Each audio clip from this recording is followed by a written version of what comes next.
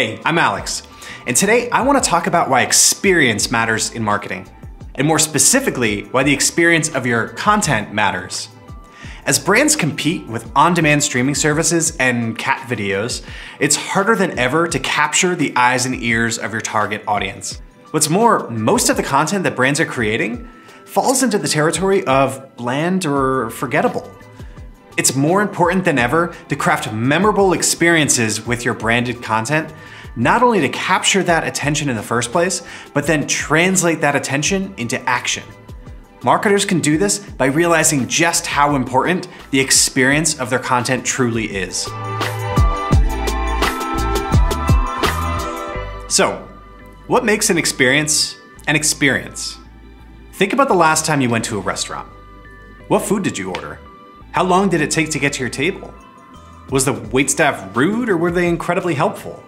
Was the music so loud you couldn't even hear the person across from you speaking? You may not remember the details, but they all contributed to your overall experience with that restaurant. The little nuances ultimately decided whether that was a good or a bad experience. The same is true with your content.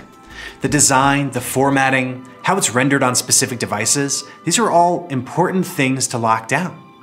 But how do you elevate a piece of content from just good enough to unforgettable? It's those little details. Slick animations as you're navigating through, layered interactions to promote a sense of exploration, and embedding rich media to surprise your visitors and hold their attention.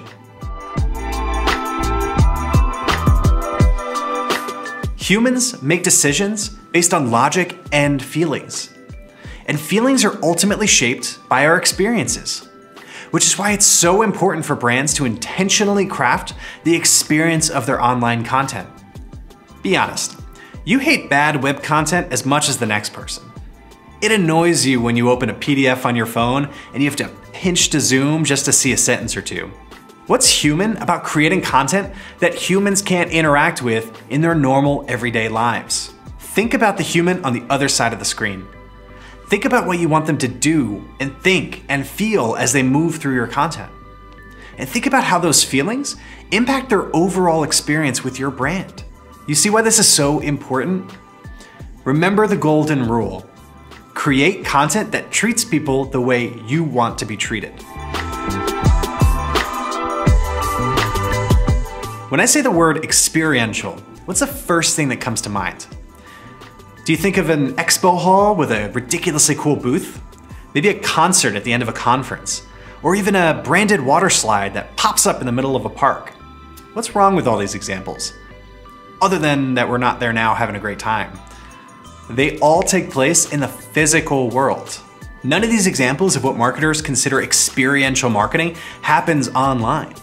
And more often than not, even when our audience does engage with us at one of these incredible activations, we follow up with stale PDFs or uninspired emails. It's time for marketers to start minding the gap between how we create experiences in the physical and digital worlds. We need to bridge this gap in order to build deeper connections with our audience everywhere they're engaging with our brand. We all know we need to be creating useful, quality content to fuel our marketing. Where marketers often fall short is in thoughtfully crafting the experience they want their audience to have with their digital content.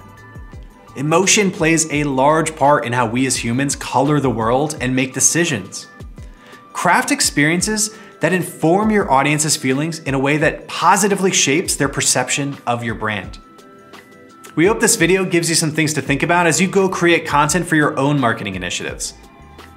Come visit us at Ceros Resources for all things experiential content, and make sure to subscribe for the latest and greatest from the team at Ceros.